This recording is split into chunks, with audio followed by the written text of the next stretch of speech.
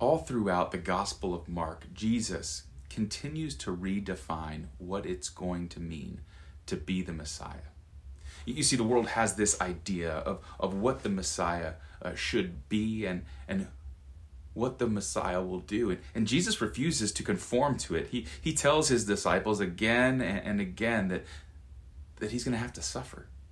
Even though they refuse to believe it, Jesus never submits to that pressure, even though it means arrest, torture, and ultimate death.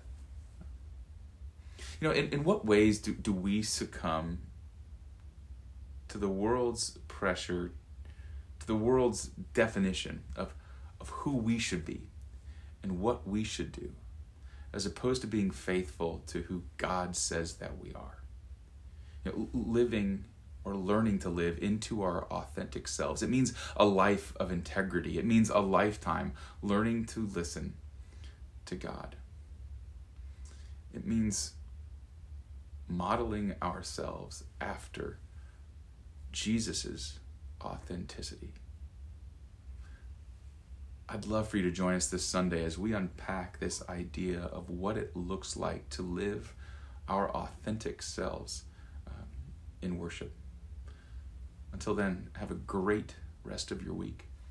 I look forward to seeing you in worship this Palm Sunday.